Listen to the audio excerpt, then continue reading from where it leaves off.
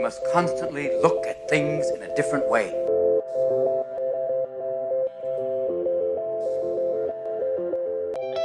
The Healthcare Education Transformation Podcast was created by two physical therapists out of the desire to learn more about the different educational roles in physical therapy and healthcare, and how healthcare education works by talking with educational leaders and people with different perspectives within physical therapy and across interdisciplinary lines on how education can be improved to disrupt the status quo of healthcare education. This is our journey, and thanks for listening. Are you a third-year physical therapy student that excels on tests when you have study guides, checklists, and deadlines? With all of the information available about how to prepare for the NPTE, it's easy to get disorganized and not feel prepared going into the big day. NPTE Prep Success is an online course that provides PT students easy-to-use study guides and step-by-step guidance through the NPTE preparation. To learn more, visit kylericeprep.com. Thank you again all for your continued support. And now for the show. Hello, everybody, and welcome to another episode of the Healthcare Education Transformation Podcast. I'm one of your hosts, and my name is Brandon Pollen, and I'm joined by my fellow co-host, Dr. Stephanie Wyrock. Today, we have the esteemed pleasure of welcoming two very special guests on the show to talk about creativity in academia, as we are thrilled to welcome Dr. Matthew Taylor and Dr. Staffan Elgelid. And Matthew Taylor's book, Fostering Creativity in Rehabilitation, features a chapter from Staffan called Systemic Limits of Creativity from Academia or Professional Associations. And they were both also hosts of the On Your Authority podcast, also featuring Dr. Michael Lee. Now, gentlemen, thank you so much for your service and for taking the time to speak with us today and our listeners. But, for our listeners who perhaps don't know a little bit about you, do you think you could kind of give our listeners some background into who you guys are and your journey to what you're doing now? I'll let you start, Matt, since you're older than me. Okay, I got more history covered. 1981 Army Baylor grad, spent 8 years in the military, specialized in sports medicine, manual therapy, and burn care. Got out, opened a private practice in Galena, Illinois, a little town of 3,500 in Northwest Illinois, and created what we now call a medical gym. So we had a outpatient practice with medical gym. Had that cranking along, so I went from myself and a part-time maid to 17 employees, and somewhere in the middle of that, my back was getting worse and worse, and one of the interesting things was we'd heard that yoga was going to get hot, so I found the only yoga teacher within 30 miles and got him to come over and teach a yoga class once a week, and I went just to find out what it was, and 2 months later, my intractable low back pain that I was supposed to be an expert in was a lot better. So that was one of those transformational where you get the rug pulled out from underneath you. Another long story short, started doing a lot of yoga therapy, got associated with the association, started writing articles, decided to get a terminal degree, got a terminal degree where I focused on transformational learning and change as it applies to back care, but basically from a yogic type of perspective. Ended up being president of the International Association Yoga Therapist, opened a clinic that was all yoga for 12 years down here in Phoenix, Arizona, and 2 years ago closed my clinical practice, and now I text things to Staffan when he's supposed to be teaching and watch cat videos and that kind of thing. So I get paid big money to come on podcasts.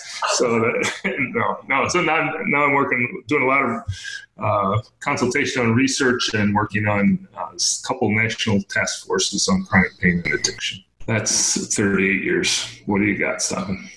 Well, I was born and raised in Sweden, but I couldn't get into any schools in Sweden, so I had to come over here. I dropped out of high school, came to Arkansas, knew I wanted to become a physical therapist. So graduated from University of Central Arkansas in 1985, moved up to Spokane, Washington, because I knew there were a lot of good runners there, opened my clinic there. I was lucky in that I worked with some of the best runners in the world at world championships and took care of the elites at New York and Boston and Berlin marathons, really big races. I did everything I dreamed of. At the same time, I was also a traveler for about 7 years and took lots of different jobs. And then I decided in about 94 that, maybe it was 93, that, there's more to this. So I went through a 4-year Feldenkrais professional training. because I wanted to learn more about movement and habits and see what else was out there. And I was kind of interested in yoga. And then I decided to get my PhD, went back to Central Arkansas, and there I met John Kepner. And he said, what do you think about yoga? And it's like, it's like glorified exercise. I'm not that interested. And I said, well, can you be on our advisory board? So I was on the advisory board and I read articles. And then was it 2010, Matt, that we were at Asilomar? Yeah. Yeah. So in 2010, John wanted me to come and moderate a section of the IAYT's meeting. I thought, I can do that. Because I knew Matt was going to be there, and I'd known Matt for a number of years. And people there were so nice, and they were so insightful that I thought, I want to be this nice too. So I went through, 3 weeks later, I actually started a 3-year program to get my IAYT certification as a yoga therapist. And I went through yoga teacher training at the same time. And it was fabulous. So now I teach in some yoga therapy programs, and give workshops, written a couple of books, and so that's my background. And now I'm a professor in physical therapy, and I try to bring in my background and my knowledge to the students. And there's always one or two that kind of get hooked on it and realize there's more, and the rest of them, you just hope that sometime in the future they'll think of something will pop into their head, and they go, oh, I remember this crazy guy said something about this. So that's my background. You guys must be excellent breathers and be very flexible. She said breathers, not breeders, right, Staffan? Breathers. Yes, I know, Stephanie. That was an example of Matthew's 4th grade humor. I am at a much higher level. Notice I didn't even laugh. But see, we're all laughing. I really appreciate the fact that you guys have this, interest in yoga. And I think that the PhD that you've pursued, Matt, is quite interesting. I mean, you got your PhD in transformational learning theory. What exactly is transformational learning, and what did you learn about this when you were getting your PhD? Because I'm not really that familiar with it. Sure. So there's transformational learning theory. It's been around for 30 years, but it's the idea that you instead of dumping data and facts and skills on people, that you present a learning environment where they can examine and change the assumptions that underlie how they see the world versus just telling them stuff. So if you're doing smoking cessation, you can sit there and show them ugly pictures of lungs and give them all the stats and that sort of thing. Or if you can create an environment where the person maybe has an experience of how valuable their breath is, and that, or how, if they spend time in an environment with somebody and they discover that, oh my gosh, I have a limited amount of time, and how could I possibly waste my time smoking? So now you've changed their worldview. So it's a paradigm shift, essentially, is what it amounts to. And it's structured around adult education. So the idea is that it be practical. It's not useless minutia of data and information, but rather it has a practical outcome. And so I kind of fell into it because when I was looking at PhD programs, it was like, oh, the last thing I want to do is, do a study on ultrasound and rat's tails or something like that. And so I found the school, and the school is based on the yogic principle of transformation. That's what yoga is the science of transforming, radically changing or changing the paradigm or the footing that the person stands on.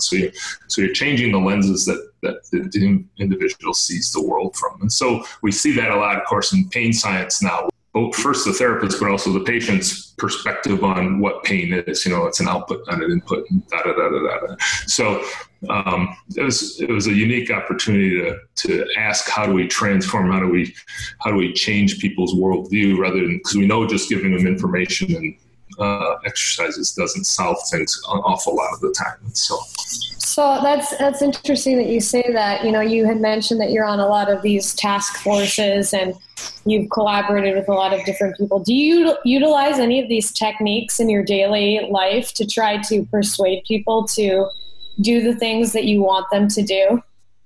Yeah, certainly. but not in a nefarious stealth way. I mean, it's so yeah. When we right now working on this pain Congress that's coming up in November, where we're sitting down with the payers and all the major stakeholders and trying to figure out how we integrate care, and actually do an integrative approach to pain care, which we know there's, no one profession's got it, right? We got to do something interprofessional. So what Staffan and I did this summer was we actually spent a whole day training rehab professionals and yoga therapists how to dialogue interprofessionally, how to exchange information, and how to sit in the other person's shoes and see their worldview. And when you do those types of activities, it shifts your own worldview too. And so, that's part of what we do on a regular basis, and it's fun. Well, what advice would you? One of the big things that I'm really into is advocacy. What type of advice would you give to physical therapists on how to utilize aspects of transformational learning theory to persuade payers or physicians, or even more importantly, I think the general public, that physical therapy is something that may help them treat a chronic pain problem?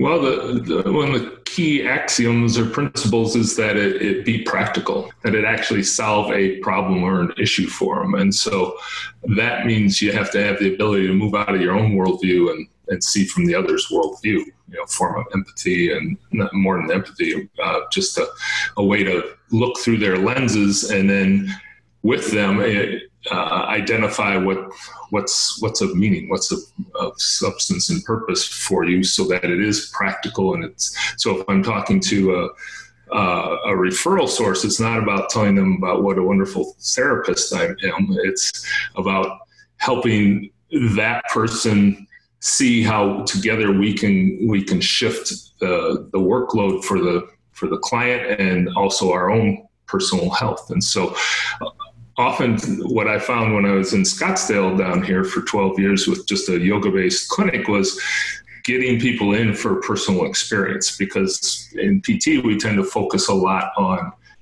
conceptual information, just know stuff. We know a lot of good stuff. But for the most part, in my 20-some years of teaching PTs, we don't move very well. We don't know how to move up, which is another of knowing.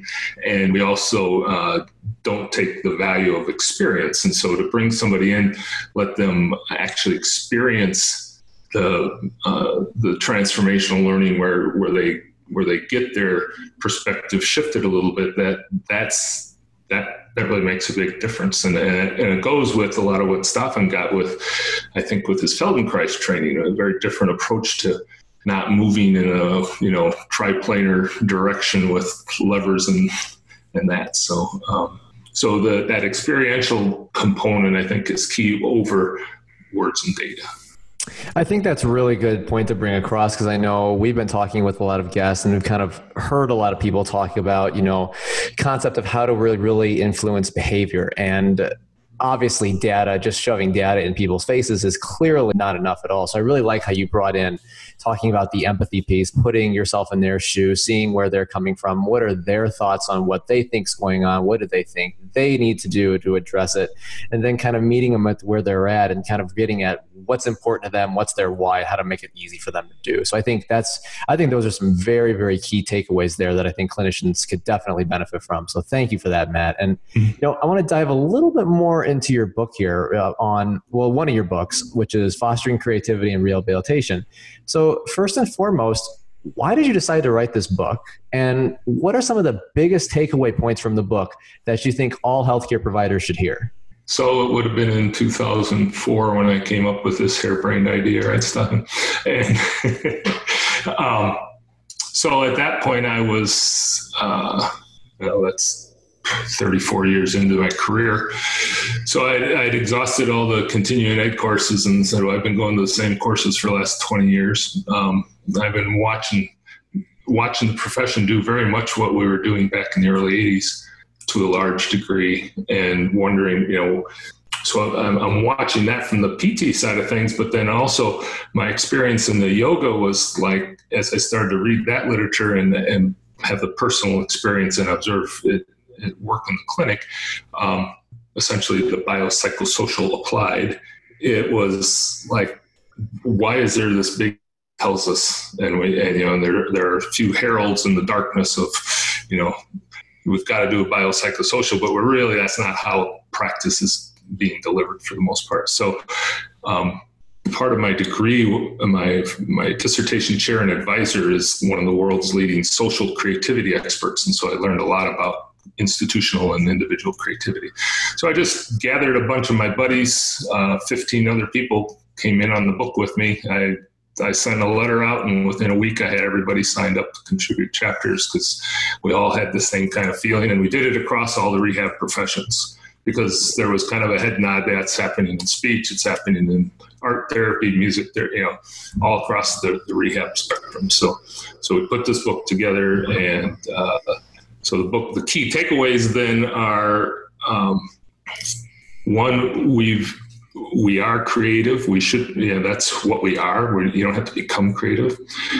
Two, that every interaction with a patient, if it's a biopsychosocial spiritual interaction, should be an act of creativity founded on evidence, but driven by patient values and circumstances and the situation.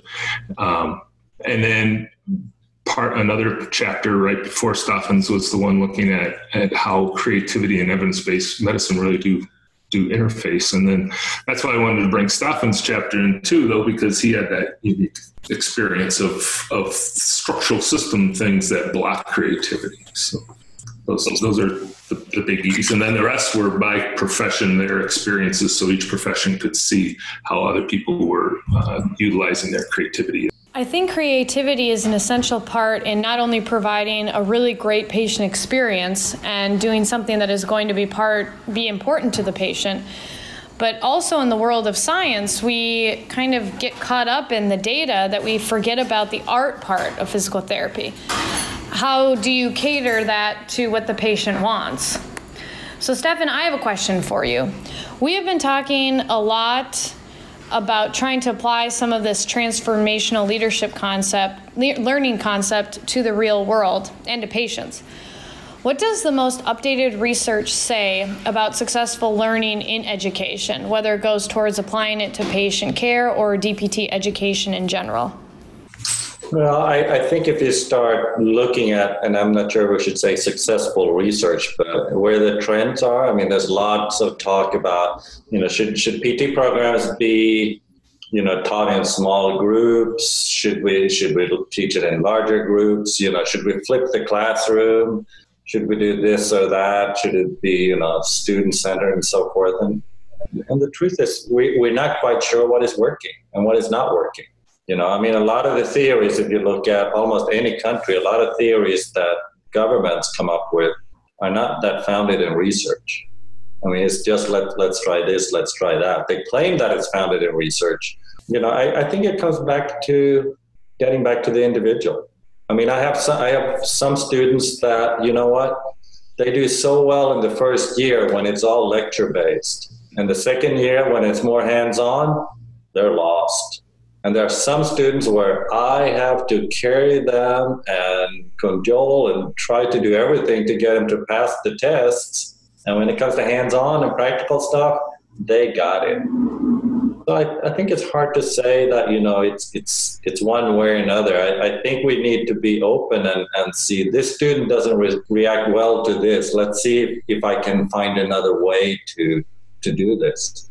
I do have some issues with, when we talked about flipped classroom where the student should read everything outside and then come in and we discuss it. I think there are some basic knowledge that unfortunately we just have to lecture on. I mean, there are some basic sciences, there are some basic ideas in anatomy, kinesiology. You just have to sit down and learn it. I don't think there's any other way to do it. And then towards the second and third year of PT school, then we can put more of a responsibility on the students, because what we want them to do is to be lifelong learners. I mean, that's really our biggest goal, is to make sure that they are encouraged and curious about learning, so that once they're out of here, they can actually go and learn on their own. I listen to a lot of you guys' podcasts, and I hear a lot about, we should do this or that. And I think so too. I think we could create a much better PT during those 3 years. But reality is the PT I wanted to create, they would never pass the boards. And if they don't pass the boards, what's the point? So to some extent, we have to teach to the boards too. So it's more than just learning ideas. But I think what we're trying to do, at least the program I'm at and several other programs, is to more and more lay the responsibility of the students as we get into the second and third years, so that they are lifelong learners when we get out there. Do you think that the evidence isn't very good because there's not the funding there to do those studies? Are those studies just really difficult to do, or why do you think that we don't really have a lot of this research knowledge to kind of back up what we do? I think part of it is funding, because you really can't, you can't patent whatever you find in these studies. So there's no one that can make a tremendous amount of money off it. And that is one issue. But I also think we're dealing with human beings. We're dealing with their backgrounds. It's no different than when a patient of yours comes in, they have their background, they have their beliefs. And if I take all these backgrounds and beliefs and all these studies, that's why we have a really hard time finding really good evidence for a lot of our interventions, right? Because the students come in with their beliefs and they have their ideas about what's working, and the PT does too. So I think as long as we're dealing with human beings, it's tough to do research about what works really well and what doesn't work as well. Part of it is life happens to our students too, right?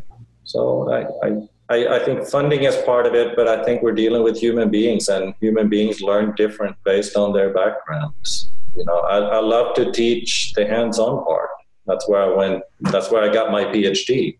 That was the only reason, because I wanted to teach my profession, not to do research necessarily. So I got my PhD as easily and quickly as I could. But that's what I chose. I want to bring to my profession. I want to bring to the next generation and share my experiences. And what Matt said about experience, I think is crucial. And that comes back to patients too, is, we got to make them experience something and feel something and sense something. And that's hard to do. That's really a tough thing to do. I can take the health and wellness class that I'm teaching. When I first came to here, they sat for 2.5 hours twice a week. And they learned all the theories about health and wellness, but there was no movement. Now we're moving for half an hour every class period, pretty much. And there's a lot of complaints. Some faculty members have even told me that there is no way I would participate in that we have to move. And there are some students that say, oh, this is just like a glorified gym class. So there's a big disconnect between theory and experience. And I think that's one of the hard things in PT, is that we're very theoretical. We're not very practical and experiential. Yeah, and I know that was one point that you made in your book, and even in the prior episode on the podcast in the past that you and Matt did, about kind of has the difference of how it perceives theory versus experience, which you were kind of alluding to, which I definitely think has been a prevailing theme that's come up throughout the show as well. And that's part of academia, right? I have to teach 3 hours of lab to get 1 credit, but if I teach one hour of lecture, I get 1 credit. So really all the practical stuff is really downgraded as not being nearly as important as the theory. Even though all our PTs are going to go out and actually treat patients, you would think it would be the other way around, but it's not. Well, I think it goes back to what you said earlier about having to pass the board exam, partially. Yeah. So Staffan, that's actually a really good transition to my next question, because with both of you guys having your PhDs and, currently with CAPTE requiring at least 50% of faculty at DPT programs to have a terminal degree, which can include the PhD, EDD, and the Doctor of Science, but the fact of the matter is that DPT education costs continue to rise, resulting in more financial strain on people looking to enter academia due to needing a terminal degree, again, 50% of the time, of course. So first and foremost, what are your thoughts on this 50% requirement of having a terminal degree? And do you both feel that the terminal degree is worth the cost and time? Why or why not? All right. So the 50%, we have struggled with that, and a lot of schools are actually struggling with that because there aren't that many PTs that are willing to go through the process of getting a PhD. So it is an issue. On the other hand, there is something good about having a certain amount of people with PhDs or EDDs or DSIs because they have an understanding of academia, that academia is more than just teaching. There are a lot of different components going into it. And I think to some extent, especially if you're in a program that you have to stay on campus for a certain amount of time, you kind of get an understanding of it that I think is useful. So I think, it's tough. And with so many new PT schools opening too, it's hard for them to reach that 50% level, which means there are some teachers that I'm not sure should be teaching. But that's a different story. So I see pros and cons with it. It's much harder for us to do it, and a lot of schools will kind of grow their own. While they are teaching, they're going on to get them through mostly online or with short residencies and so forth. So there are ways around it. But yeah, the 50% it's an issue, I think, for most schools, unless you're, one of the big research schools. As far as, is it worth it? In my case, I can say it was totally worth it. I mean, I got lucky in that I was one of the first 2 people to start the PhD program at Central Arkansas. So actually my dissertation advisor, the chair of the program, who I've known for years, she actually called me up and said, this is more than likely your only chance of getting a PhD because we're not quite sure what we're doing and you get to run it yourself. So I got to come up with my own ideas. I got to be very independent. It was great. I got my master's first and then my PhD. For a lot of other people, I mean, they have to work in a lab with someone and they have to get on someone else's research agenda. So it might not be what they are interested in. And I think that's one of the weaknesses. I think that's a tough one. I was lucky I didn't really have to go into to take a lot of loans or anything for it because I was still working. At the same time, I was teaching at the school and I was some other things. I was lucky. I can say that getting a doctorate opens a lot of doors to a lot of different things. Not necessarily just academia, but other things too. People, for some reason, think that if you have a doctorate behind your name, you're different. Clearly, based on me and Matt, we're still just schmucks, right? Right.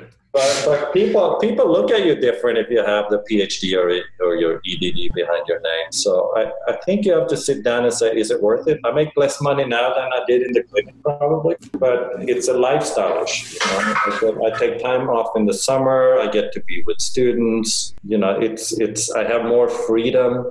I'm not booked with patients all the time. So for me, it was a lifestyle. And it was a matter of giving back to my profession. I think that was the main reason I went to get my PhD. I wanted to give back to my profession.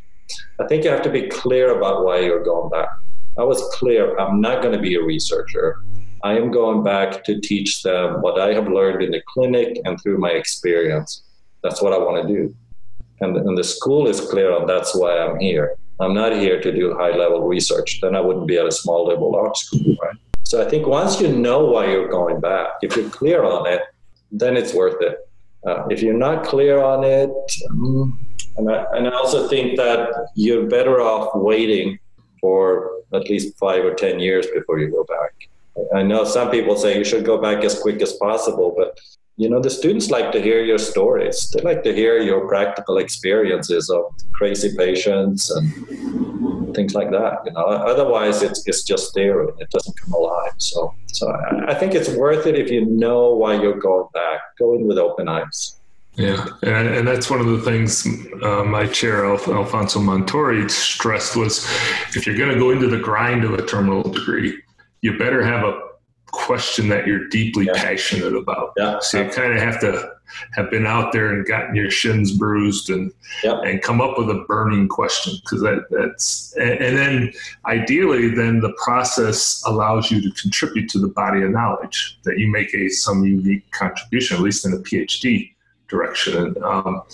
And so without that creative aspect of your PhD, it's really hard to slog through it. And then what do you have afterwards? So few people get their PhDs done, but the ones that do, then so few publish, and then so few build their life work around it. So I would caution younger therapists to make sure you've just got this question that you can't you can't get to sleep about, and because that's what it's going to take to get through that process. And then it's worth it. Then it's totally worth it. Right. Yeah, and it is transformational because it is. Man, somebody throws a paper in front of you to have you take a look at it, and your editor eyes come up as, you know. Yeah, trust me, I was on Matt's dissertation committee, and I did that, and he did not appreciate it. A lot of tears, yeah. A lot of tears. That's about the only time we fought. You're right. Now, did you volunteer to do that?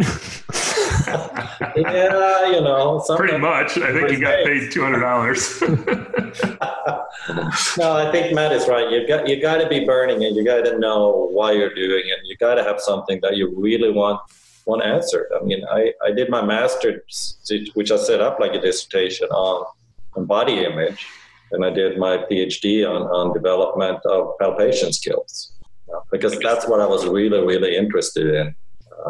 Yeah, absolutely. And I think the other thing to be careful of is, we're in this interesting period of history. If anybody was alive in late August when we're actually talking, that this is a unique period of time, and it's not normal time. And we're seeing it in every avenue. And as fast as information is changing, as fast as healthcare is changing, all these different aspects, you want to be careful that to some degree, these terminal degrees are artifacts of an industrial age where you kind of ground out something and then you have something. And so that's what I appreciate about the degree process I went through. It taught me how to learn and ask questions and unlearn, relearn, break things down, because that's what the world is now. It's happening, so quick. So I'd encourage people to maybe beware that industrial factory thing of you got one little product at the end of your degree, but does it really give you the chops to and start to answer that big burning question? So you guys have mentioned a lot of themes that we hear commonly on our podcast. The first theme that you mentioned is that, you should be passionate about about these questions that you want to answer. The second thing that you brought up is money. Something that I think a lot of younger physical therapists now are struggling with is the cost of education, and they may want to go back and get a terminal degree, but either they have to do the PT salary in order to pay off their loans, or that terminal degree costs them extra money and they have to take out more loans. So what are your suggestions to kind of change the path for new academicians to pursue these terminal degrees and make it more affordable, attainable, incentivizing them to pursue this without having this massive shortage of qualified faculty members for DPT programs? Because, the third theme that we've been talking about is this potential shortage of terminal degree faculty members. So what are your thoughts on that? I wish I had a good solution. I mean, first of all, I want to say that the path we're on as far as student loans, it's not sustainable. It's totally not. The amount of money that students own when they graduate from PT school is almost a crime. I mean, I think, I was lucky. I graduated without student loans, which means I could actually take I could take the job I wanted. I could do, the stuff I wanted to do. And a lot of students today, they have to work in a not-for-profit or get some loan forgiveness, or they'll pay for 25 years. It's not sustainable. We need to figure it out, what to do about it. I think the best, and this brings back some of the problems too. I think both me and Matt, we were lucky. I was late 30s, early 40s when I got back to get my PhD, and I had worked for a long time. So I had some money saved up, and I think for Matt too, financially it wasn't a huge burden for us. For the younger students that want to get into academia, it's getting harder and harder to get scholarships or grants to study for your PhD. Things are getting tighter and tighter for the schools. My suggestion is, we have a lot of adjuncts, a lot of our graduates and other graduates that come in and they'll teach, a course here and a course there until they can start looking at a full-time job as an instructor. And then they can work on their PhD at the same time, or EDD. I think that's one way of doing it, but that's not going to work for everyone. It's tough. I really don't have an answer for it. I just know that the road we're on is not sustainable. Right. And I think, don't tell us how old you guys were in 1997, but do you know what happened in 1997? That was when the government passed the Balanced Budget Act, and it was going to be the end of Medicare, and we went through a PT's bubble where they were hiring, PTAs for $20, $15 an hour. And so I think we want to be smart about realizing that we're in a business cycle right now, and the business cycle's bringing PT programs in and expanding them because they're a cash cow for the posting institution. I can say that because nobody's writing my check for it, right? But that's the reality of it. And so we're cranking the systems experience of more and more PTs flooded out and the system right now is able to put them into jobs of some sort. One of my past students just took a 10-year loan forgiveness employment with a local hospital. It's like, I think they call that indentured servitude is what it used to be known as. But understanding that as we're going through these cycles that we're going to see a big change and a bust, so to speak. It happens. Everything's cyclical, right?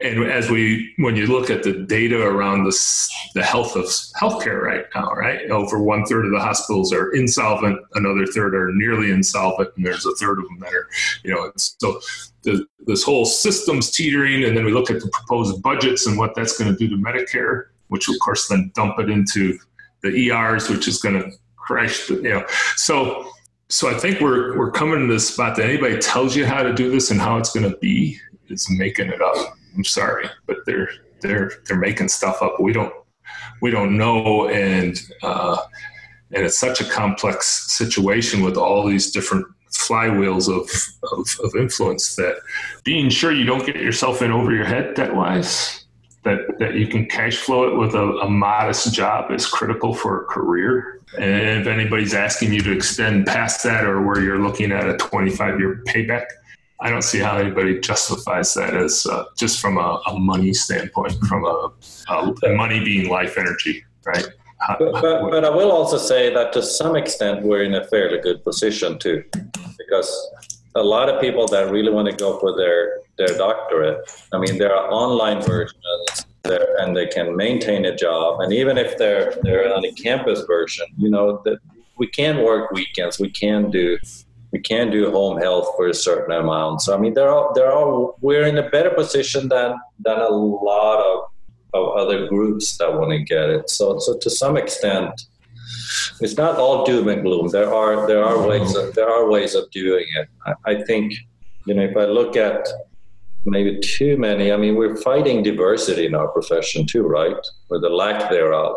But, as long as it's getting so expensive, and it's getting even more expensive to get the PhD, a lot of people, are dependent then on someone else to pay their bills and so forth. So we're still going to deal with the middle class or upper middle class that can afford this. So we're also fighting a lack of diversity, and this whole higher education is not helping that either, the whole money issue. So. Yeah, I think that's really interesting, guys. And I know one solution that has been brought up a couple times on the show in terms of how to also contribute to maybe helping decrease the shortage of terminal degrees and qualified faculty for upcoming people that want to be academicians is finding a way to incorporate a terminal degree track within a PT program. So having an option like, I know Steph did the Master's in Science and Clinical Investigation. Again, that's not a terminal degree, but that was an option that was available. Mm-hmm. So I'm wondering from your guys' standpoint, is something based on, with you guys having experience in those realms, is that something that is somehow realistic? And if not, what are some of the barriers or some of the things that we'd have to overcome to consider that as a possible solution? No, I think that comes back to creativity, right? I mean, you have MD, PhD programs, right? And they seem to be pretty successful. So absolutely. I mean, it's a creativity issue. And how will CAPTI look at that? Will CAPTI allow us to do it? Will they give us the flexibility to do some of those things? Absolutely. The problem you're running into then is, what kind of experience does this person have to get their PhD? What kind of hands-on clinical experience do they have? And I in my PhD program, I actually had some faculty that yeah, they did their internships, but they had never really touched a patient other than that. Or they saw like one patient a week and they say, oh, I have client care. And I go, no, you don't have a full schedule 5 or 6 days a week and trying to hustle that. That's a huge difference. So the weakness I see, and I see a lot of strength in the PT, PhD program, but the weakness is then, are we then getting people that are really good in theory, but don't have the background in the clinical aspect?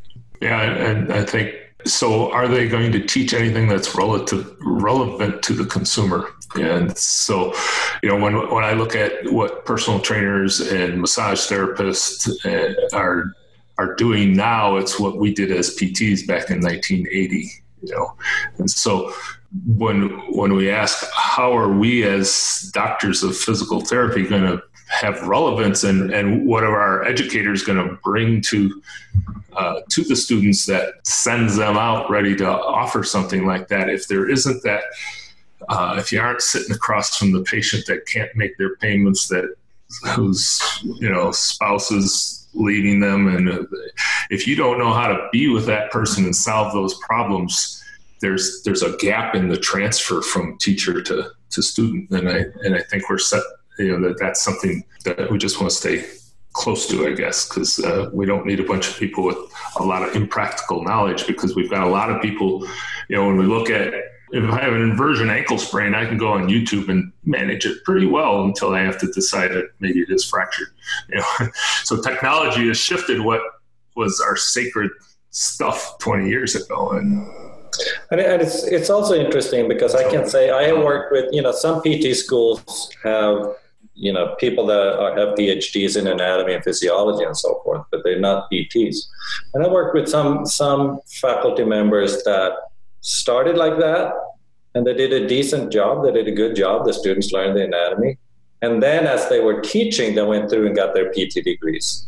And it was really interesting to talk to them because I said, yeah, the way I teach anatomy and physiology really changed because now I understand it from a different level. Yeah, it's kind of like trying to find the best way to really get the best of both worlds without sacrificing one over the other, which sounds like a really hard battle to do. Yeah.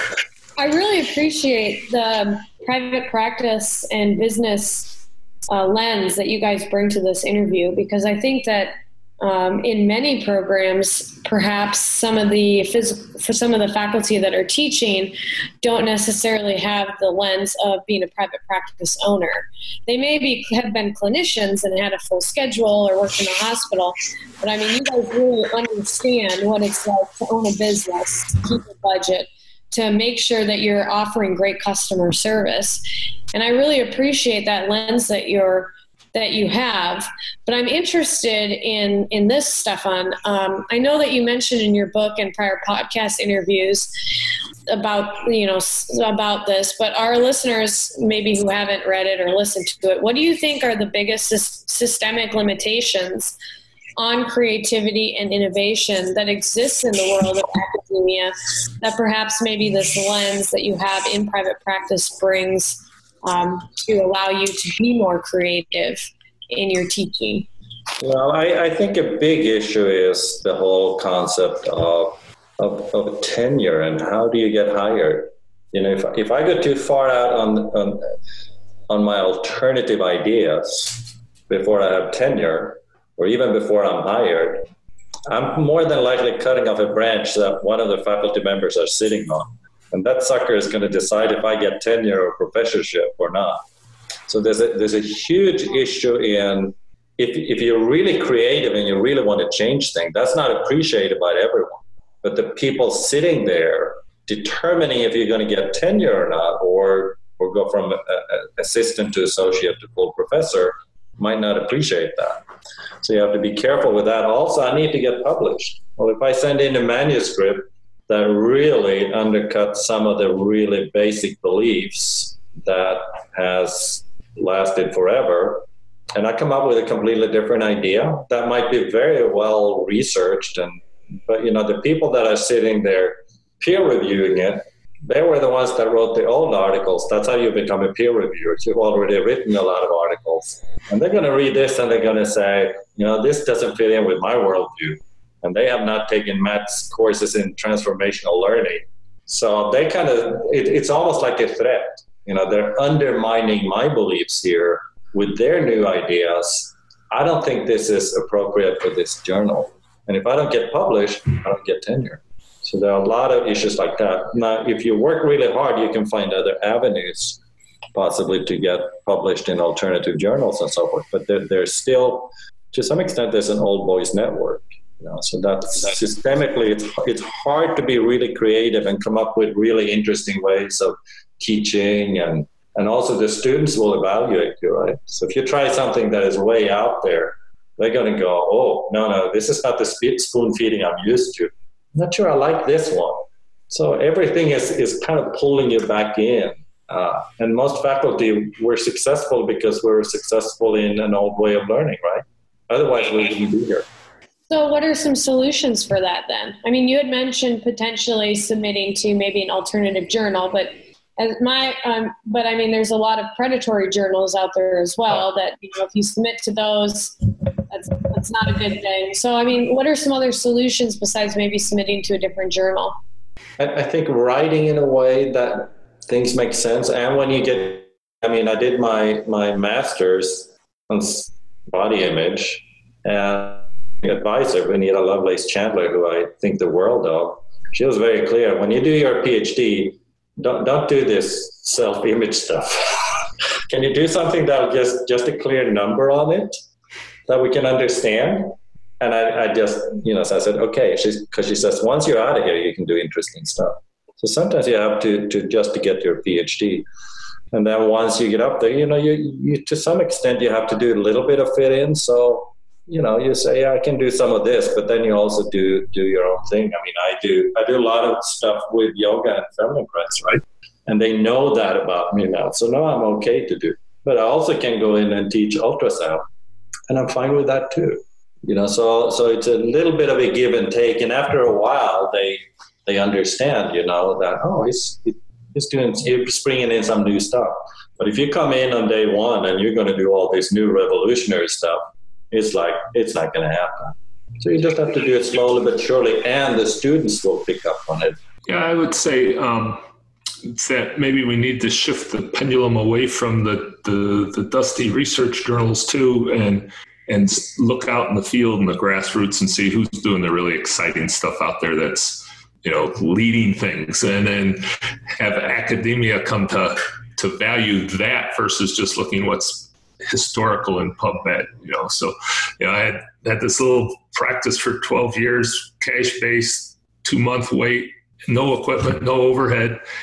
And none of the 4 schools ever came and said, what are you doing? And how are you so successful? And what can we look at this? And how can we study this? And what's the application that our students might be able to take away from you? I invite you, Matt. That was before you were. It's before you were a full professor, though. You haven't been here since you became a full professor. So. But no, I think we need to shift the lens, in academia to say things are changing so fast. We better get out there and look at ourselves through our clinical grassroots and see who's out there kicking butt, because there's a lot of people doing some cool stuff that doesn't have a single article behind it. But it's relevant. People are willing, because again, that's the trend in healthcare, right? Higher deductibles. It's a cash business, and we're going to look back and wish we had $30 copays, because now patients are coming in with $5,000 deductibles. So you're doing cash, and so every time can you deliver something relevant that they give you their credit card and schedule to come back and give it to you again. That's the question, and who's going to have those answers? People in the hallways of institutions, or the people that are out there hustling? So I'd really encourage us to get out there and get our fingers on the pulse of what's cooking and who's doing it. And yeah, we can go back and retrospectively gather the research, but by the time that happens, and then by the time that gets on the graduate test, whole new stuff's going to be happening anyway. So that cycle is going so fast as well. So that's a tension that's there. I totally agree with Matt. The pendulum's got to swing back to the practitioners, to the people out in the clinic. That's part of evidence-based medicine, right? It's not only research, but it's the experience and it's the values of the client, right? But the tricky thing is if I say, well, and this has happened, and I said, well, evidence-based medicine is also the values of the client are influencing this. And then I hear, do you have research on that? So even that, I have to go back to the research aspect. We have to go back to giving the clinicians more power and say, what you're doing is really valuable. And then we have to go to Matt and say, why are people paying cash and waiting so long to see you? What are you doing differently? And we have to start bringing some of that in. I have one graduate who actually opened his own cash business, and I brought him into class, and the students really enjoyed listening to, there are other ways of doing this stuff.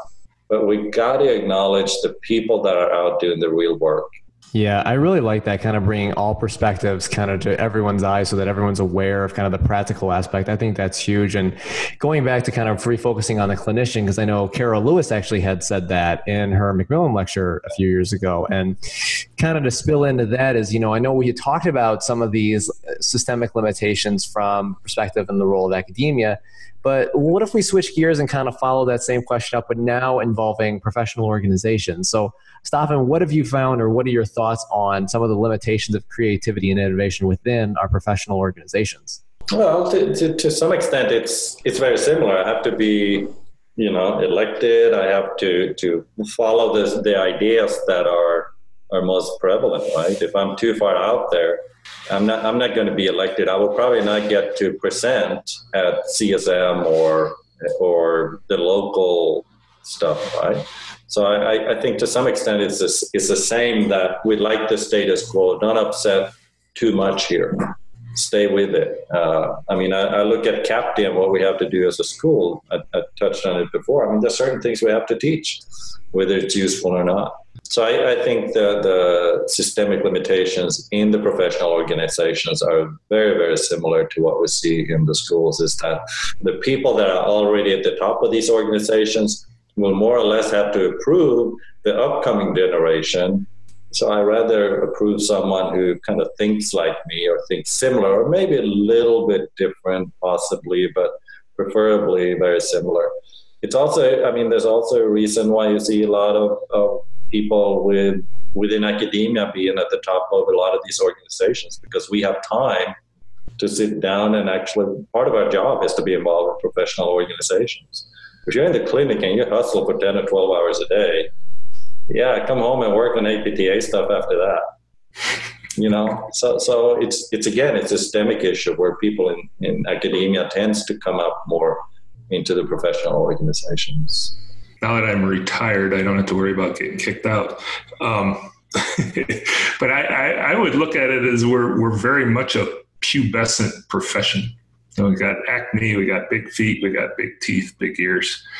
And we're trying to figure out who we are, and we try to pin a doctoral title on us so that we're growing up and that sort of thing. And even this new PT mission statement, that just came out, building a community that advances the profession of physical therapy to improve the health of society. That is just staring in the mirror and trying to figure out if your nose is in the right place. And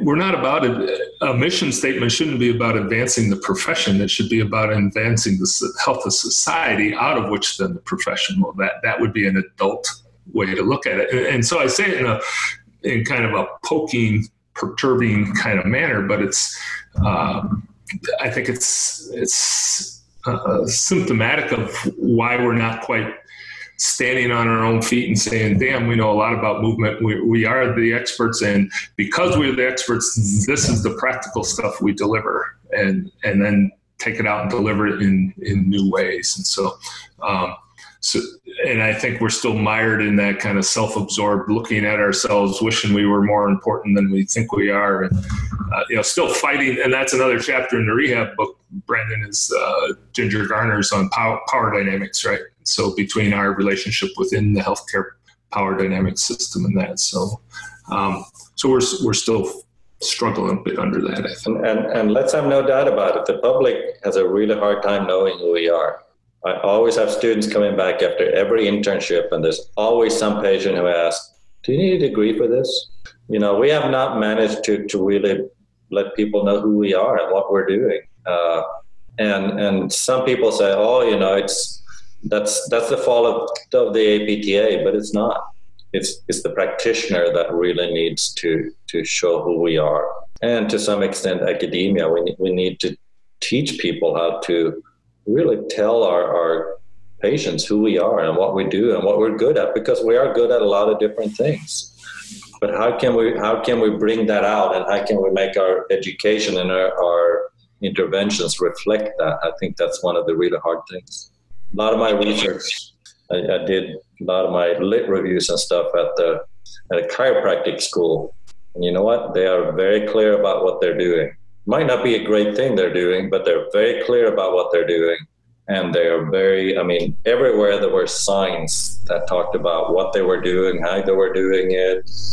They got the message out. This is who we are, and there's no doubt about it. I don't think we have mastered that yet in PT, and I don't want to blame it on the associations. I think for a lot of practitioners, we need to have the mindset that, you know what, we're good at what we're doing, and we need to go out and tell people what we're doing. Not market to the physicians necessarily, but let people know, hey, this is what I'm good at, and I'm doing this really, really well, and be very clear about it, and go out with confidence and say that. I totally agree with that. I think that that's something that's really essential for every clinician to do is, before you start your exam, explain what you're going to do during the exam, explain what a physical therapist is so that the patient is very clear at the beginning. We do ask this question to everybody at the end of our podcast. And, you've talked a lot during this podcast about things that you would like to see improve. But if you could change one aspect of healthcare education, physical therapy or otherwise, which aspect would you change and how would you change it? Feel free to mention something new or something we've already talked about. All right. So what I would change is, having spent 4 years learning about the Feldenkrais method and studying yoga for a long time and studying Tai Chi and Qigong and all kinds of crazy things, they are teaching from experience, from a movement experience. They are good at movement, not as good as theory, but they have a movement. They have the anatomy built within themselves, and they trust their own bodies. And if I could do anything, I would want the students to have the experience of movement, of trusting what comes up from the inside and trusting what feels right, and really learning how to move and sense it very kinesthetically. That's what I would love for our students to be. And I would say just institute a regular diet of taking the physical and stilling it on purpose for 20 to 30 minutes a day as a exercise in all the things we know help foster the prime us for being creative and responsive rather than reactive. The science is there; it's there. We know it's there. So that's a movement skill of being still. And if we could institute that for the faculty, do it for the students, and then bring it to our patients, I think that would revolutionize literally what we're doing. Yeah. I think those are some really good points, guys. And I must say thank you both for all your guys' insight, because I've definitely learned a couple new things on here that I'm sure our listeners will as well. Where can people follow up with you guys online, or how's the best way to contact you if people have questions for you guys? MatthewJTaylor.com, double T in Matthew. Staffan? They can find me at selgelid@gmail.com. I've said for years that I should develop a website, but it doesn't seem to happen. But I am pretty neurotic about email, so. I love it. This has been great. You guys are doing great work. You really are. All three of you. That's amazing. Yeah. Well, we appreciate people like you guys that really are in the service of doing it and helping others do it. So the thanks is all to you guys. And thank you guys so much. Sure. Thanks. It's been a pleasure. Access to healthcare is one of the largest issues facing both providers and patients, as millions of people worldwide lack timely and affordable access to healthcare. Anywhere Healthcare A telehealth platform is a simple, low-cost option for providers and patients that eliminates the barriers to access to all kinds of healthcare. To find out more, check out anywhere.healthcare, which is available in our show notes. And if you use the code HET in all caps when you email to sign up, you'll save 25% off the total cost. Thank you for attending class today, and we hope that you learned something and gained value from the content. If you'd like to schedule office hours with us, feel free to add us on Twitter at HET Podcast, on Instagram, HET Podcast, on Facebook, the Healthcare Education Transformation Podcast, and the homepage, healthcareeducationtransformationpodcast.com. And for those of you following along in the syllabus, extra credit can be obtained by liking us, sharing us, and leaving a review. Let's continue our journey up Mount Educational Success as lifelong learners.